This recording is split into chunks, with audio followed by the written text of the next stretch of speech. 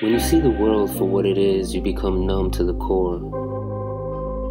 Every activity becomes reflective moments of complicity, hypocrisy, and selfishness.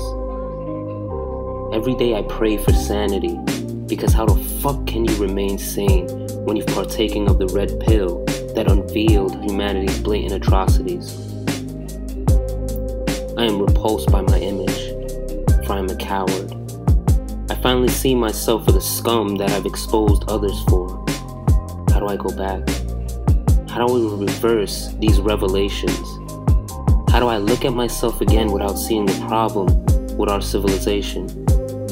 How do I continue acting as though my actions are honorable, when they are in fact no more honorable than Obama's Nobel Peace Prizes? All my actions are not enough, because this world is past its expiration. So where do I find consolation? Nothing brings me more comfort than knowing this planet isn't my home, and the universe teaches me the most inspiring lesson of love and harmony. And with that, I can rest assured love and harmony are my consolations.